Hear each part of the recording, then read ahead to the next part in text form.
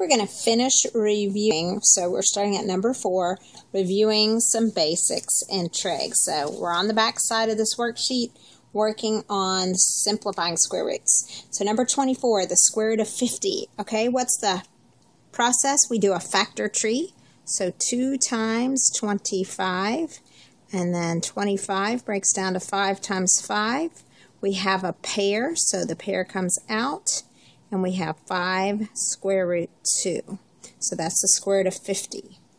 Okay, let's look at this next one. The next one's a little trickier. You actually have 2 ways you can do it. You can reduce this and then simplify, or you can simplify and reduce. But notice both of these are perfect squares. 4 is a perfect square and 64 is a perfect square. So I would tend to try to just split that square root, make it square root on the top, a square root on the bottom, and then just simplify each one of those. Because we know the square root of 4 is 2, and we know the square root of 64 is 8. So we have 2 eighths, and that just reduces to 1/4. So there you go. So that one, you can do that way, or you can reduce it first and then simplify that square root. Okay, let's look at 26. 26, square root of 32, or 3 times the square root of 32. So let's go up here, and I'm just going to use the space up here to break down the 32. I'm just going to leave the 3 outside. I don't need to use it for now, because I'm just going to multiply whatever I simplify here by 3. So let's take this and break it down to 2 times 16, and then 16 is a perfect square, 4 times 4. So we have 2 times 4 times 4, and since 4 does break down, but once you find a pair, you can stop.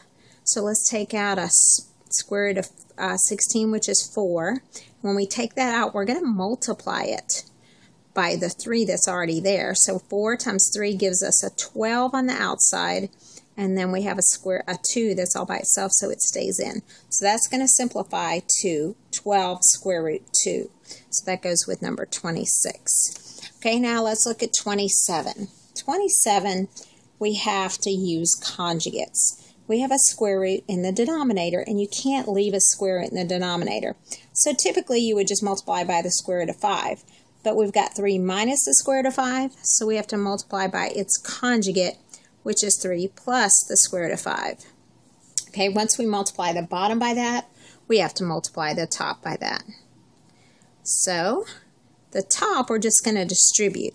So you're going to distribute 7 times 3 and 7 times the square root of 5. So you get 21 plus 7 square root 5. Okay, now the bottom is a little bit different, the denominator. We have to FOIL this. So we're going to do first, outer, inner, and last. So let's see, 3 times 3, that's 9. Outer is 3 times positive square root 5, so positive 3 square root 5. On the inside, we get negative 3 square root 5. And then the last one for the FOIL is negative times a positive, which is a negative. Square root of 5 times the square root of 5 is square root of 25, because the rule is inside times inside. Okay, now let's clean this up. Notice what happens here.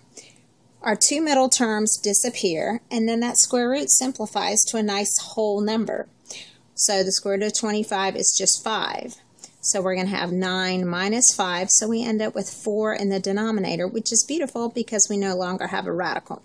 So that's the purpose of multiplying by a conjugate. So the final answer is 21 plus 7 square root 5 all over 4. Some teachers like to split it and write it as 21/4 plus 7 square root 5 all over 4. You can write it like that too. Both answers are perfectly acceptable, and just you need to be aware of that so you recognize the answer in both forms. Okay, so let's look at number 28.